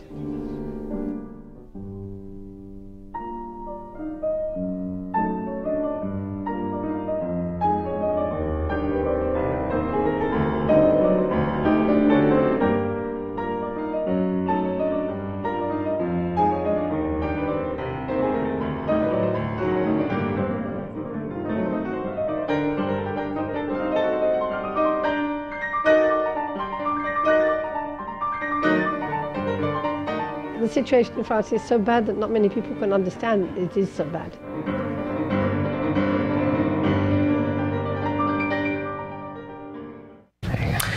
Welcome back. I just that was wanted the trailer. to, Yeah, that was the trailer. I did want to say that it does say fall, despite the fact that it's past fall and it hasn't come out yet. I mean, doing a movie, especially a feature-length documentary, is an incredibly long process. The editing in of itself is, can take years and years, and we fortunately were able to do it within less than a year. Yeah. It's been, so amazing, and I just have to say, really beautiful, this juxtaposition of here are all these lovely romantic images of France, but done, in black and white, so that it's, this idea that we all have of France, with the voiceover of this mom talking about how atrocious this is, and her son eventually committed suicide, and then to see the tears, I mean, it's really very emotional and very beautiful, and it has the look of an art film, is the entire thing that way, and I love this whole black and white, but the flag and color was really lovely. Yeah, the film itself is in color, but I mean, I would definitely say that it still is in the same style and an artistic. And so the film is not yet out. And at what point? Because I know people are going to want to know, how can I see this? One of the first things they're going to say is, how can I see this? Where can I see this? And what can I do? You guys, we were just talking about this before the show started, about how when stuff stinks and it's just everything appears to be in the toilet, the thing that I've learned over the years is find what you can do. You can't fix everything. There's a whole lot of stuff you can't do, but find what you can do. And so now that I have this knowledge that this is what's going on in France, and I'm sure I'm not alone, I want to know, what can I do? And I would imagine that helping you to get this film seen by more people is part of what you can do and what you're trying to do. Is that pretty accurate? Yeah. I mean, as far as how they can see it, we don't have a definite answer for that yet. Okay. It will definitely be available soon. Okay.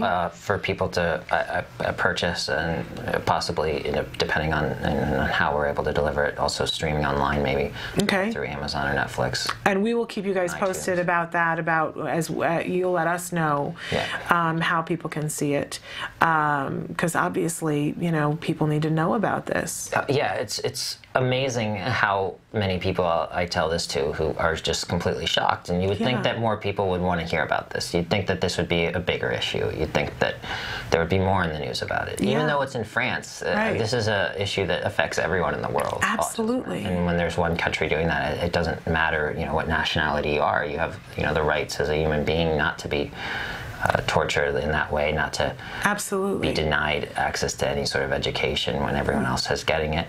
And I really hope that this film will be seen by millions of people. Obviously, that's pretty far-reaching to think that many people would see a film. That.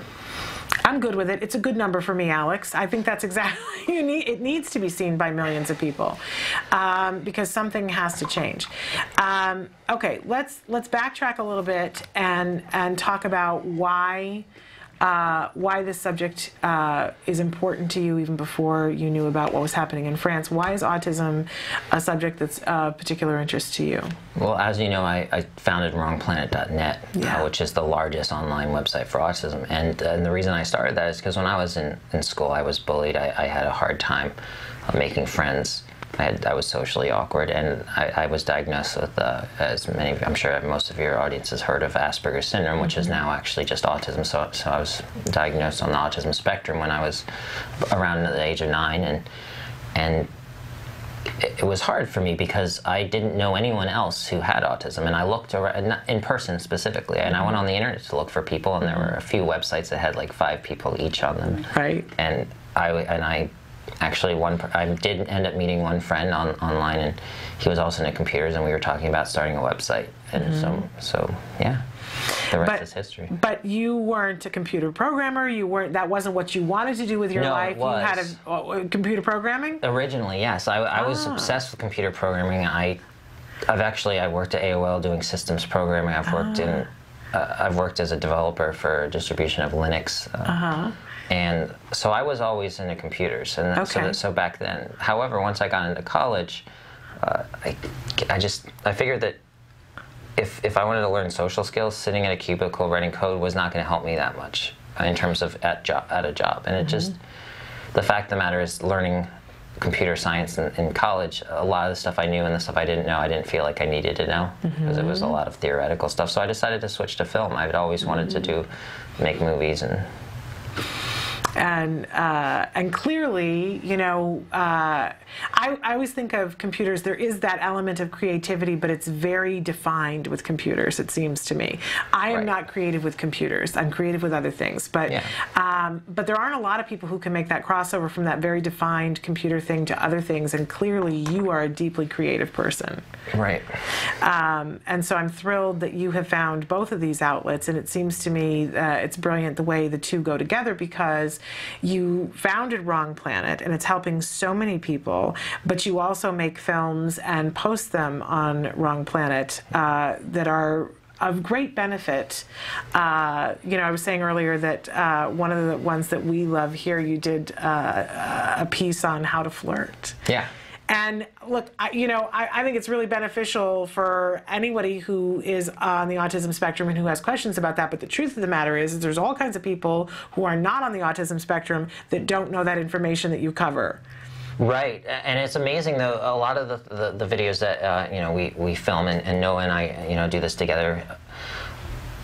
When I go in there and I sit down, and you know, and Noah holds the camera, and I ask the questions to I know the answers to most of these, because I had to learn the hard way, most of these social skills. But when I put it on the website, and when I put it on wrongplanet.net, what I found is people are so grateful that this information's out there. And I always wonder, hey, is this just too rudimentary? Are people actually going to learn anything from it? And the answer is usually no, it's not too rudimentary. People are learning a lot. Yeah. And you know, they say things like, oh, I wish this existed when I was your age. You know? Yeah. So I think that's really helpful. We just put out a new one about how to join a social circle. It's up on Wrong Planet. Love that. Okay. Check that out. I think we'll take a little bit of a break, and we'll come back and talk some more with these fabulous gentlemen and talk some more about this really important documentary. But want to encourage people, if you have questions about the documentary, what is the website? SHAMEFULdocumentary.com. Okay. All right. So you can check it out there. And we'll be back after these messages.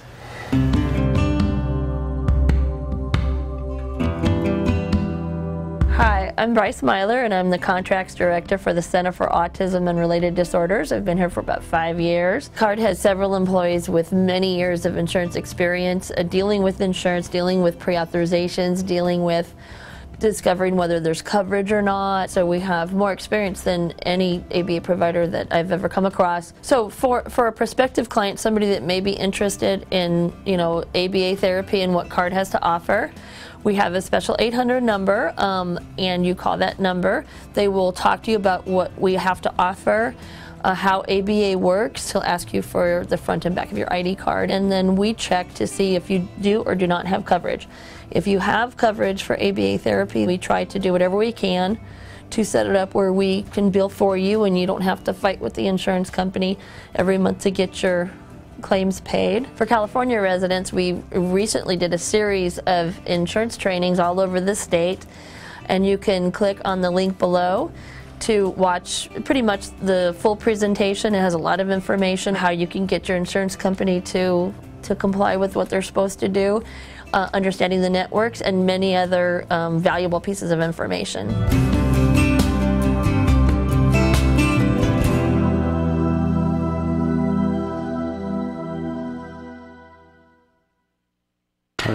Welcome back. I want to thank you all for tuning in and watching for this very special segment of Autism Live. We're here right now with Alex Plank and Noah Trevino. They are the filmmakers for the documentary Shameful. Somebody has written in and said that is there an ABA presence in France? Are there people who are doing ABA in France? They're few and far between. Few and far between. There's one. Yeah, well, there's one university program that even trains people with ABA. If you go to the ABA website, then you can count the number of ABA therapists there on your hands. And wow. Really frightening. Normally they bring people over. We met someone who has to bring someone over from England. Wow. And you know, and it's really important for us. Today, our whole topic was about hope. You know, and I think it's important to remember what to be grateful for. Things are not how we want them to be with autism here in the United States. And there are a lot of people who are watching who are hoping for an ABA provider to come to their community. But it's also important for us to realize how much further we are in some respects. We were saying, you know, in France, it's the dark ages of autism. Somebody else wrote in and said, OMG, I just Googled this and found a YouTube video of this happening. I want to throw up. I could never imagine doing this or allowing someone else to do this to my son. And I'm right there with you. It makes me shake. I can't believe, you know, one of the things that I've talked about a lot is that how lucky I was that when my son was diagnosed, we lived in Los Angeles County and what was available to us, and that it had kept me awake. It still keeps me awake sometimes thinking about the parents who, you know, are in a small town in Kansas who don't have access to what I had access to, and that's not okay. And to think that, you know, my child in this day and age could have been born in France and could have had this happening without my knowledge, it's a very frightening thing to me. And I think of those kids as being all of our kids. And we talked a little bit before about what kinds of things can we do. What would you recommend to parents who are watching this who didn't know about it, to this person who says, I'm absolutely shocked? What can we do? Well, first of all, go to the website. ShameFulDocumentary.com. There's links to all the social network sites. Click on those. Sign up to the Facebook group. Sign up with a Facebook account. Sign up to follow Twitter. Follow us on Twitter. It's Shameful Movie on our Twitter handle. Sorry, I can't speak. Okay. And not only that, but go to wrongplanet.net. Check out the resources there. Talk about it. Yeah. When it comes out. And share it, I would guess. Yes. Yeah, so that more people know, because if more people knew about this, they couldn't get away with it. And also the Autism Rights Watch. Go to autismrightswatch.com. Okay. We have various stories on there as well about things going on in even the U.S. and in France and in other countries where people with autism's rights are being violated. And it's a big issue. It's not just France. There are other countries that do other things that are bad. AutismRightsWatch.com. Yes. Okay. Absolutely wonderful. Now, I wanted to take a second. Yeah, somebody wrote in the line from the REM song, "It's the end of the world as we know it, and I don't feel fine." And I think it has felt that way a little bit the last couple of days. I want to talk a little bit, though, about how you two came to meet and how your relationship as filmmakers has come to be. And so where did you guys first meet? Well, we met in college. I believe it was in screenwriting. In screenwriting class, we met. Okay. And I had no idea who Alex was in the autism community. He was just Alex to me, and he came bumbling in, and started talking about. Alex, you could never bumble. I don't bumble. I float. There you go. Yeah, he came floating in. Float.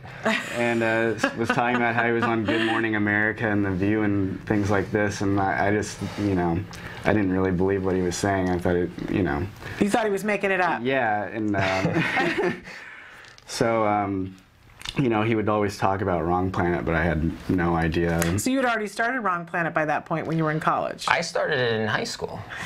Wow. I was actually, it's a funny story. I was at my grandparents' house during a lot of the starting of it, and I was working with another guy in Vermont who was 15, and I was 16, just turned 17. And they didn't have internet at their house, my grandparents, so I'd have to bike to the library to work on this website. Well, that's wonderful, and we talk all the time with parents about when you have a child or a young adult or a teenager, and when there's something that they're interested in, feed that interest. And clearly you were going to do whatever it took. Exactly. I mean, the reason my grandparents didn't have the internet is they didn't know what it was. I mean, my parents did. That's a different story. But our friendship. Yes. I think what we have is pretty unique. But at the same time, a lot of people with autism have friends that are neurotypicals. Well, and let's clarify, because Noah, you are not on the spectrum. No, I'm not. And so when you met Alex, how much did you know about the spectrum? I knew nothing about it. I mean, I say this all the time. Alex is just Alex to me. Right. And I don't really, I can't comprehend it otherwise. Right. So you looked at him as him, which is the basis of any good friendship. But so you guys have been really good friends since then, and you make films together. Well, I mean, to be honest, we didn't really know each other that well until we moved out here. Okay. I mean, we were acquaintances. Yeah, we were pretty good acquaintances, and you know, we'd see each other once in a while at parties and things like that, birthday parties. But yeah, it wasn't until we moved here, because I mentioned to Alex that I wanted to move to Los Angeles, and he, you know, took to that idea almost immediately, and we just, I mean, it was a year-long process because I had to save up money, but yeah, we moved out here and just pretty much immediately started working together. It was pretty, yeah, it was pretty immediate because I always wanted to work on his show. Autism Talk TV. Yeah, Autism Talk TV, and he just said, I have an episode, and would you like to edit it? And it just kind of happened that way. And working together ever since. And you would classify yourself as really good friends, though, at this point. Yeah, I mean, we're roommates now, and I got him to move into my apartment. I was like, you need to move in. You get more work done, and it is. And so, in terms of what about Noah do you notice that's different than how you? Your modus operandi. What do you notice about him that you think, is there a time when you think, oh, well, that's because he's neurotypical, or you just think of him as Noah? Well, first and foremost, I think of him as Noah. Right.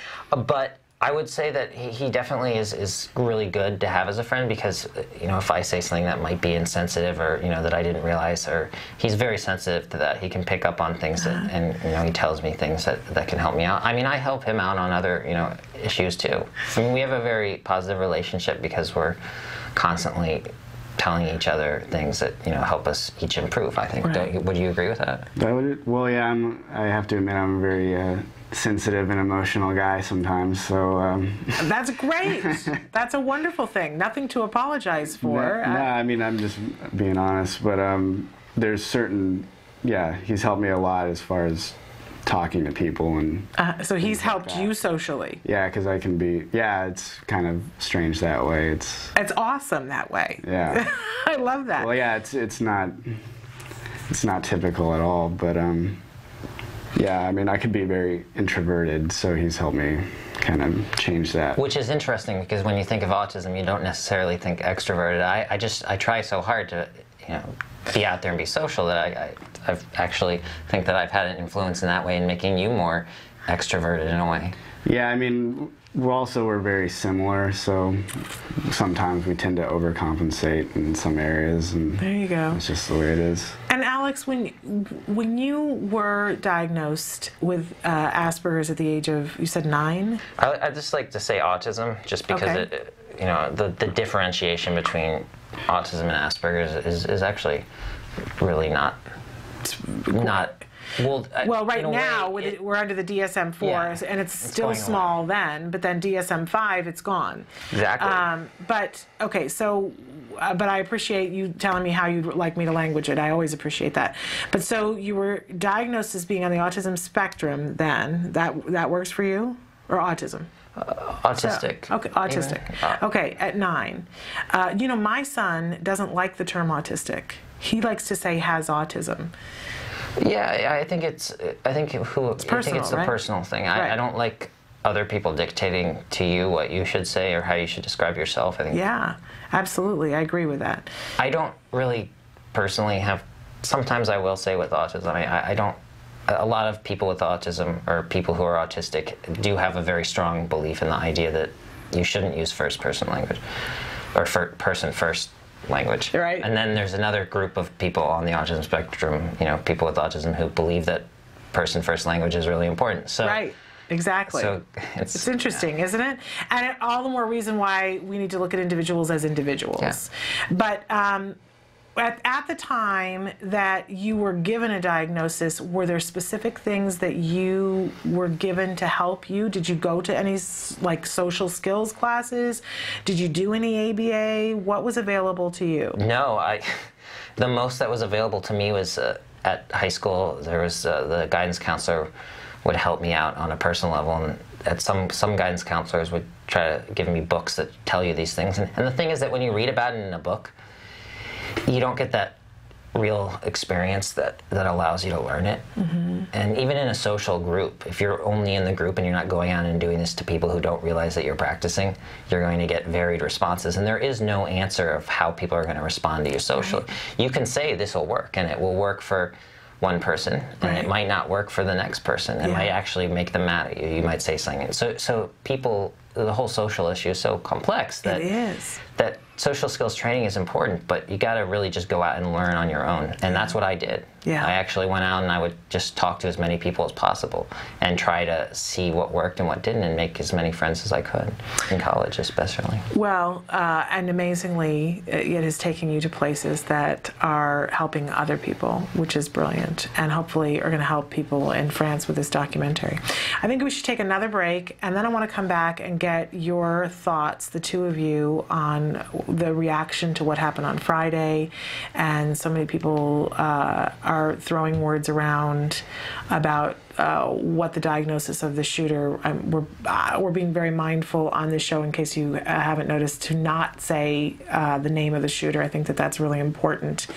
But that words have been thrown around, and there's a big reaction in the community and outside the community. And I know people called me over the weekend and said, what are your thoughts on this? And, you know, is this something that you are afraid about for your child? And is this something that I should know about? And so I want to get before we go to break, I just want to say that there is no link between violence, especially planned violence like what happened, and autism. In fact, people with autism are more likely to be the victims of crimes like this than to be the perpetrators. Absolutely.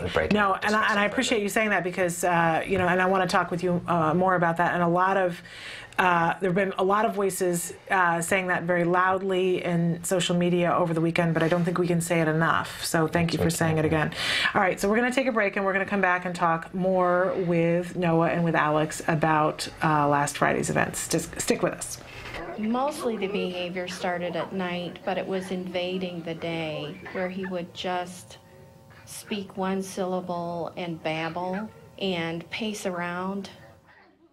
When she was a year old, she lost speech.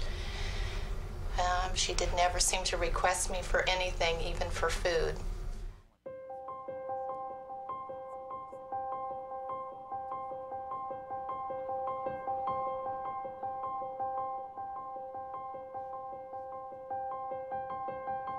He told me over the phone that I should just put her in an institution. I was devastated. Webster Institution, a hospital. Yeah, isn't that nice? He told me that it was possible or likely that Ruffin would never be employed, that he would never work productively, that he would not know that I loved him, nor would he love me, nor would he be likely to marry. There's a 50% chance that he won't be able to talk at all, but if he does talk, he will only be able to, make simple desire requests. I want, things like that. And probably by the time he was 10, he'd be in a home. Doreen told me that he would recover, and Doreen told me that he would go to regular kindergarten. I really have a very normal kid now, and lots of normal worries, but not extraordinary ones.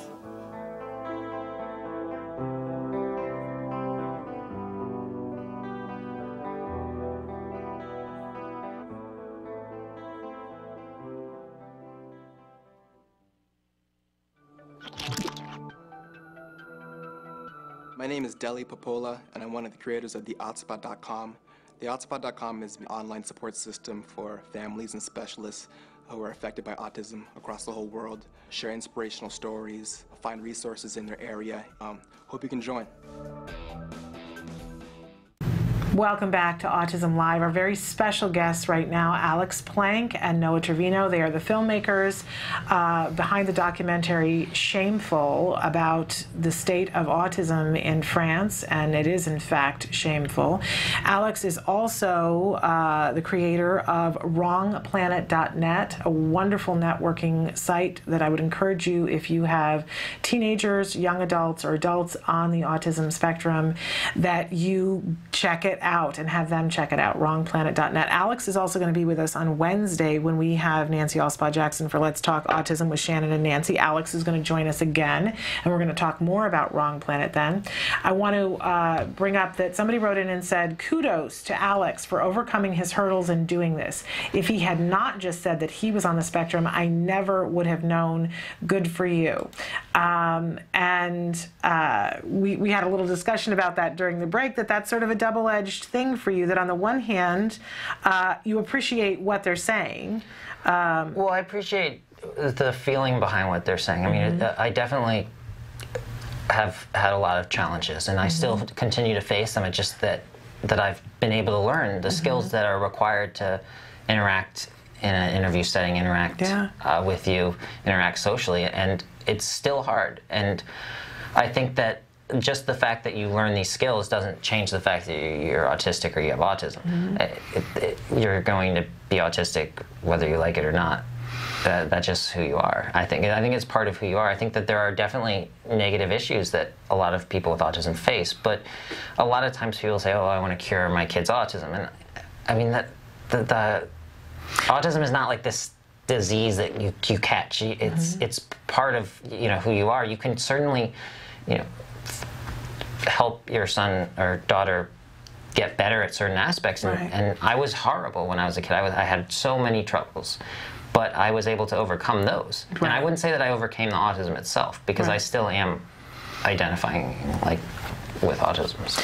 And I was just making the point with Alex that as a mom, that to me, I look at my child and there are some gifts that came with autism. There are some things that are extraordinary about my son that I can't separate from the autism and never would.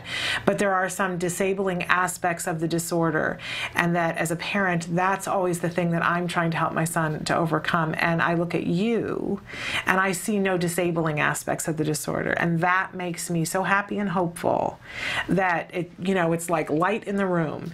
And I know that you give that to a lot of parents, Alex. That we see, okay, that here I see the gifts, I don't see the disabling aspects, and that's, I think, what all of us are striving for. And it's a wonderful thing. It's a great thing. And I appreciate that you are so open about it, because I think that there are a lot of, not to take anything away from you, because I think you are unique and fabulous on your own, but there are a lot of individuals who have this diagnosis, and that they're at the top of their field and not disabled in any way. And I know you see them on Wrong Planet all the time. And I think more of us need to know about that as parents, how possible that is. It's very possible. In fact, I read stories every day. New members sign up to Wrong Planet and they post, oh, I'm new here, I'm 54 years old. When I was a kid, I was bullied. I refused to go to school. I had all these troubles, and then now they're a lawyer, now they're a doctor, they're a writer for a TV show, they're really anything. They're a model. It really depends. Right. And not all of them are out there in the world saying, and I also have this diagnosis. They're living their lives. Right. But I think it's especially wonderful that you are open and out there about it, so that you do give us all hope. But keep in mind that the fact that these individuals feel the need to sign up for the site does show that there are still aspects that they have issues with. There are still aspects that they sometimes struggle with, even though they're living a great life. Everyone has issues that they struggle with, this is a specific set. So I think that it's important to realize that having autism is not a bad thing, really. I think that there are bad things that you can have that...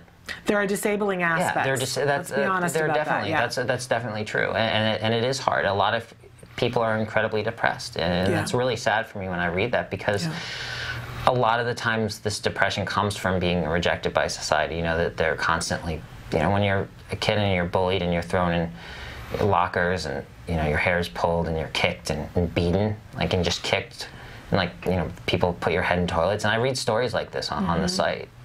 I mean, if that happens to you, honestly, why wouldn't you be upset? Why wouldn't you be depressed? I mean, it's very hard, and I think that bullying in and of itself is something that definitely needs to be addressed.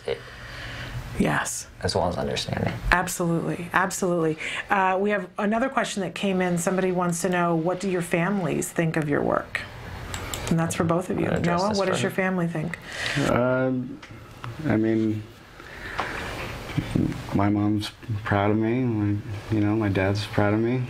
I mean, I never would have imagined I would be doing this, Right. And luckily I know Alex, and he got me involved in doing something good for people. Yeah. And I mean, it's not to say that I never wanted to do anything good for people. It's just I wasn't put in a position to. Yeah. So. But I love the fact, Noah, that you were in the position and you said yes. You were open to it. That's a wonderful thing. Absolutely. I mean, I've done a lot of things over the past 2 years or so that I'm really glad and happy about. I'm glad that I can help these families in some way. I'm not going to say that the film is going to change what's going on over there necessarily, but at least people will know about it. Right. And that's, I think, the most that we could, possibly. The first step in change. Right, is letting people know.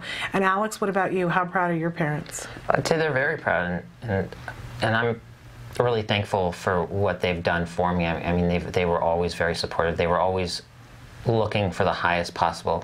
I mean, even when I was in high school and I was so depressed that I refused to go to school and I was failing a lot of my classes and getting bad grades and the ones that I wasn't failing.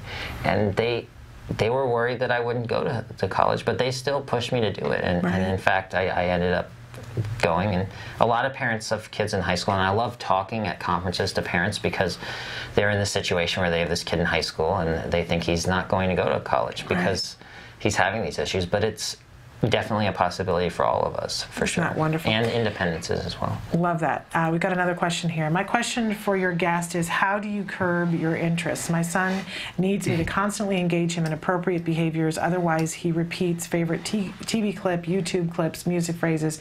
Everything has to be on a timer. Did your mom or dad constantly have to curb your activities? It's so frustrating as a mom, not knowing if my son will ever grow out of this need to obsess. He's 10 and mainstreamed.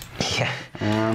Well, I can say that I did the same thing as a kid. My mom would be constantly annoyed that I would go to Blockbuster and rent the same video or. And did she try to curb it though? Did she put you on limits, or did she just let you run? No, she just let me go. Okay. But I think like John says that. I say go. I say let them go with what they're interested in. My parents, I'm sure, were fed up about hearing about the Linux operating system, fed up about hearing about programming in Perl and C++ and Java, and I'm right about hearing about architecture and of various computer processors. I'm sure they were fed up with that, and I know they were. And and I would obsess about other things that were more negative, like I would worry, and it was hard for them because I would constantly say the same things over and over again, seek assurances that I would get really anxious and worried about things that happen and get obsessive about those and keep asking my parents about them. And yeah, you when you get the more you grow, the more you get more well-rounded in a way. The more you're able to realize that that's an interest and that you have time for that, and then you have time for other things. I don't know how old the child is. 10. 10? Yeah, I was 10. I was obsessed on. Were you obsessed on one thing or one realm of things? Depended. I would go through phases of being obsessed about different things. Okay, because I wonder if that's sort of the key. Because you just described that there were like 4 or 5 things that you were obsessed with, but I wonder if that's the key, having 4 or 5 things. Well, yeah, but the thing is that I would be obsessed with the one thing for like a few months, and then maybe I would move on to the next, and then I would gradually start getting obsessed with multiple things. Okay. Definitely one specific YouTube video is very common. I mean, I hear that all the time, and I think that there's a way to not curb the interest, but turn that into something productive. There you go. So you use that video to teach various different skills, and you use the obsession with trains to teach even math, as Temple Grana would say. Do math with trains. Yeah, absolutely. I've interviewed her a few times, and she's always pushed that notion of making sure that the special interest is being feeds into other things. Yeah, and it's being treated in a way that it's actually a good thing. Yeah. Because it really is. That focus is what makes us have these positive aspects. Right. I mean, that's true throughout the spectrum. Well, I think that's a universal issue, is being obsessed with something. I'd say let the kid be obsessed with it. I mean, it's a fine line between obsession and passion, isn't it? Well, I don't think there's a difference, really, to be honest with you. Yeah. I think passion is just a word that people use when they want to be more positive about obsession, and obsession is a word that's used when they want to give it a negative connotation or a neutral connotation. Well, I feel like you naturally move on. You know, you eventually, and then it turns it, like you said, it turns into something good. It's like watching movies constantly, or constantly watching the same movie turns into making them, or very possibly. Yeah, it gets Okay, we said we were going to talk a little bit about the events of Friday, and of course there are people who are focusing on the fact, and I don't think we've had absolute proof, but friends of family saying that according to the mom of the shooter that he had a diagnosis, and they're using the word Asperger. And a lot of people, you know, after the Colorado movie theater shooting, Joe Scarborough had made a comment that he said, I think what we're going to find out is that this individual was on the spectrum, and people rose up and said, you know, not helpful at all. And I think there's a misconception when people talk about having a social deficit and what I consider sociopathic behavior, that they're starting to link these two things together, and I think that's really dangerous. Yeah, fortunately, from everything I've seen, it's not so much that they're specifically saying that the autism is the cause for this. It's just the mere fact that they're discussing this as much as they are, I think it is a problem, because it's giving people the impression that they could be linked. Right. I'm looking at analytics for Wrong Planet, and I'm getting hundreds and hundreds of requests for things on Wrong Planet where people are wondering if people with autism are killers. You know, it's like terms like autism, you know, causes violence, or autism, which is completely wrong. It's good that they're searching for it, because that means that they're actually not taking it at face value. Right. And it's good that they're finding my site, because it says that it doesn't cause violence. So, but for every one of those people, I'm sure there's thousands of people who just hear it and think that maybe that's a cause, and that there is no link between it. It's in the, I don't know, I think, what was it? How many days? It was 3 days ago that this happened on Friday. In those three days, you know how many people were murdered just because of the fact, just random violence. There's a lot of it. I mean, and not just random violence, but people kill people every day. Hundreds of people were killed since that happened. Yes. And I bet you most of the people involved had absolutely nothing to do with autism. It didn't have autism, and that's not mentioned. Right. It's and I think an already disturbing event. I mean, I don't think there's anybody who's looking at this in any other way than it's a complete tragedy. You know, when I heard about it, I just immediately went on Twitter and just mentioned that my heart thoughts and prayers went out to the families and the victims of such a horrible tragedy. Yes, absolutely. But to compound that tragedy with a further misconception about a disorder that is already greatly misunderstood. One thing that really bugs me is the fact that they keep saying, the pundits on cable news channels keep saying mental health issues or mentally ill.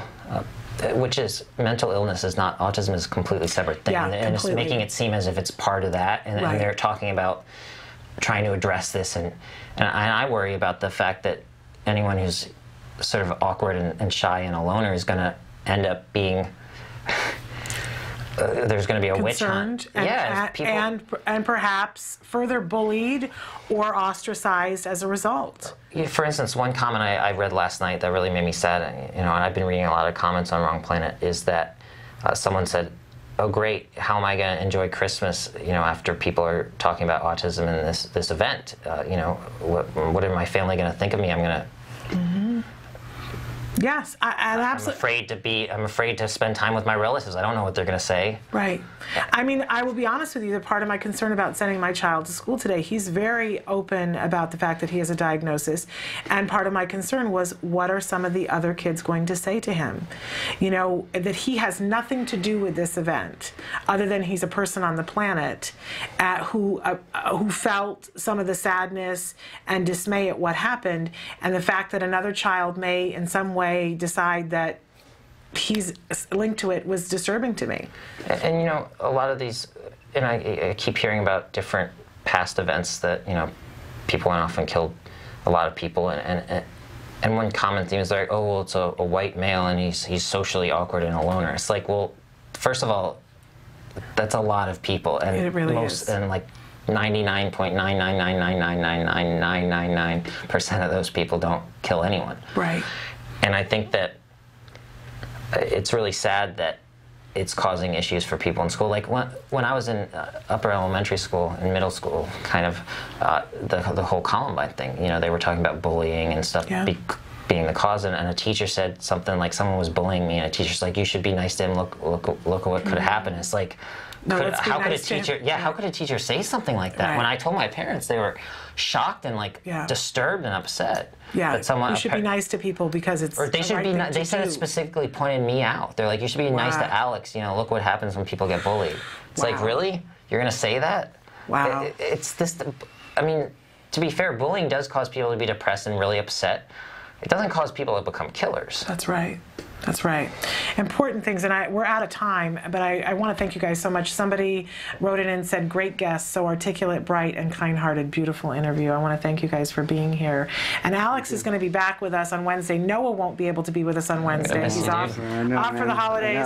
But Alex will be with us during Let's Talk Autism with Shannon and Nancy. I know Nancy's thrilled that you're going to be here, and I'm thrilled that you're going to be here as well. I want to remind all of you that there are lots of ways that you can get in touch with us, and if Emily has time, she'll show you some of those different ways on the screen. But I also want to remind you that two things. Go to wrongplanet.net and check this site out, because you've seen these incredible young men, and I think you'll be thrilled when you go to that site, all the information that's available to you there. And also Shameful Documentary. And also, that was my second thing, ShamefulDocumentary.com. Make sure that you like it on Facebook. And what's the advocate? It's Autism Rights Watch, and you can get that at AutismRightsWatch.com. We'll be back tomorrow at 10 a.m. Pacific Time, 1 p.m. Eastern Time. So make sure that you're with us. Until then, please give your kiddos a hug from me. Bye-bye for now.